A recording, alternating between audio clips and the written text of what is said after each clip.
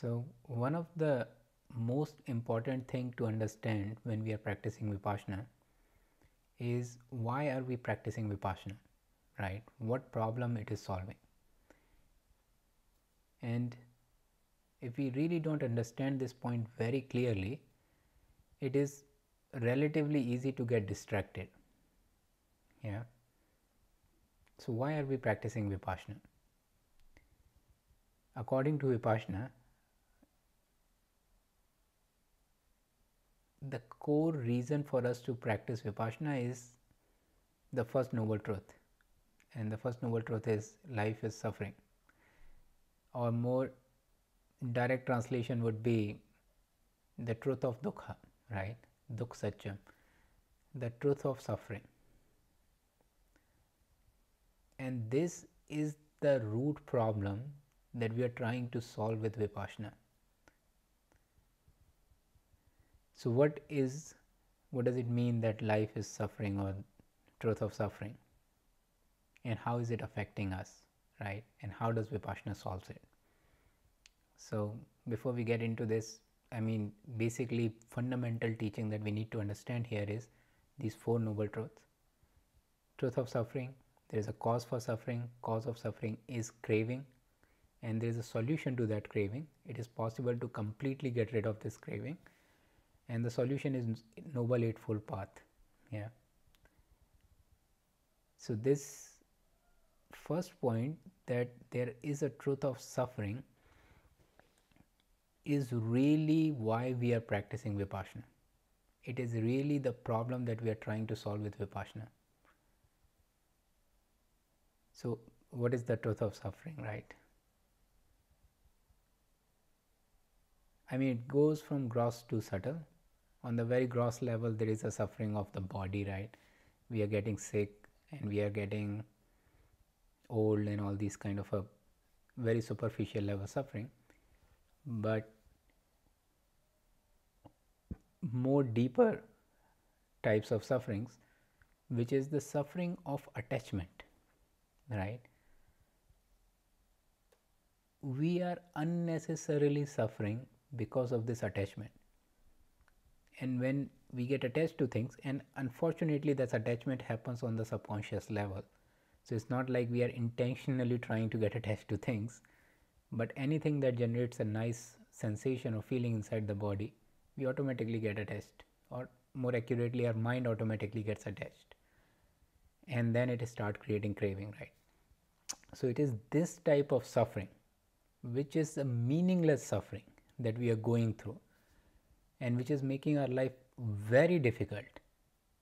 And if we have a little bit mindfulness, we can see how unnecessary it is and how much difficult it is making our life, right? So this is the type of suffering that we are trying to solve, right? Fundamentally, it goes more deeper than that, right? The attachment to five aggregates or attachment to self, but it goes deeper. But in our day-to-day life, or in most of our cases, what we are really suffering from is these attachments and the craving it creates, those attachments. And this is the problem that we are trying to solve with Vipassana. This has to be very clear, right? So that we don't get entangled into some other kind of philosophical discussions, right? So the problem is that we are suffering, and we are suffering because of these attachment to sensation. Those attachment creates craving, and these cycles continuously goes on, and that's why we have so many mental thoughts, and that's why we have so many mental confusion and all these kind of things. So once that point becomes clear, and it only can become clear, unfortunately, that it is very difficult to realize this without meditation, right? So if I remember it correctly, right, so almost like 10-12 years back, when I was doing my first session in the meditation, the instructions were very clear, right? For next 25 minutes, just focus on your breath. And you realize that you cannot really focus on your breath even for like a minute out of those 24 minutes, right?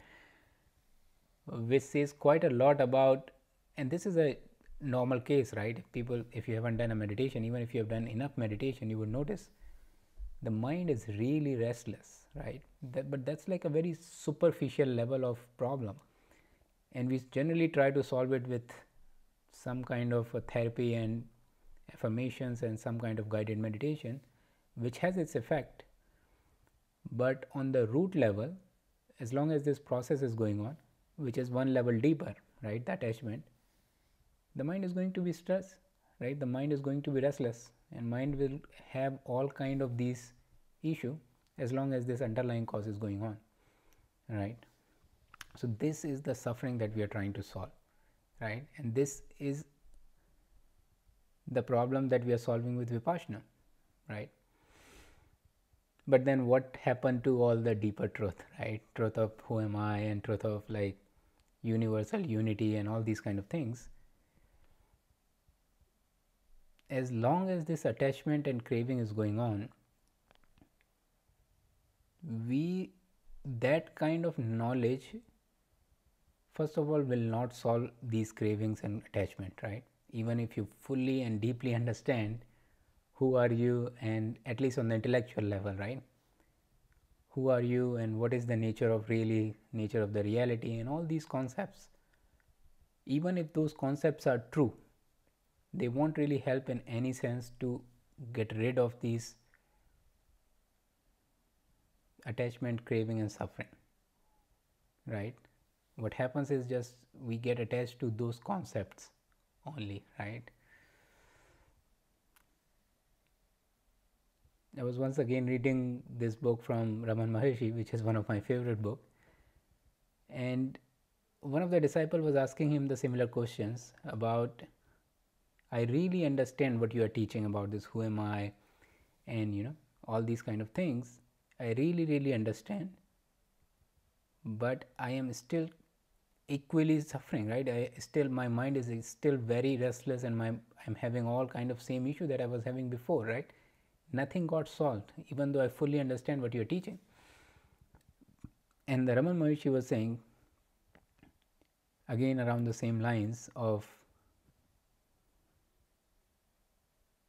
for this, I mean, you have to practice yoga, meditation and things like these to solve this problem, right? Because of your past habits, you are facing these problems. So even the higher knowledge of such kind is not going to solve these kind of problems, right? This problem has to be solved through mindfulness and through insights into nature of impermanence, right? And this is what the Vipassana is trying to solve, right? So it has to be very clear, like this is what we are trying to do, and this is why this is the kind of problem it is solving. The more of our attachment become weaker, the more of this process become weaker, we are more prepared for these other deeper insights, right? The insights into who am I and all these kind of higher teaching, I would say.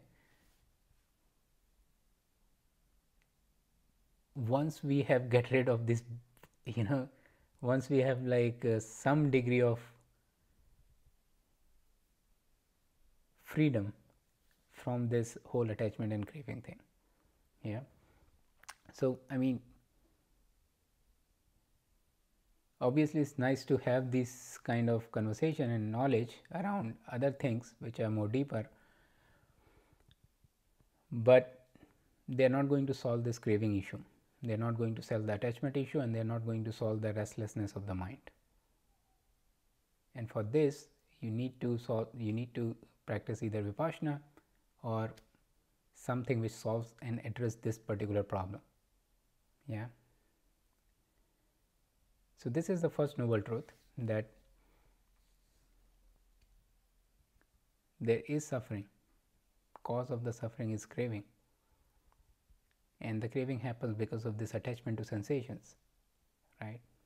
And it is possible to get rid of this craving once our attachment start to become weaker. So once this point is clear, we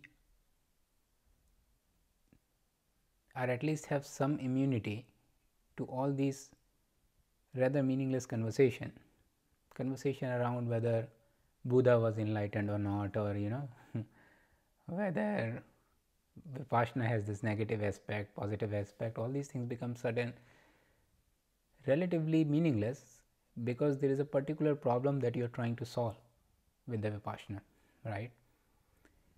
So,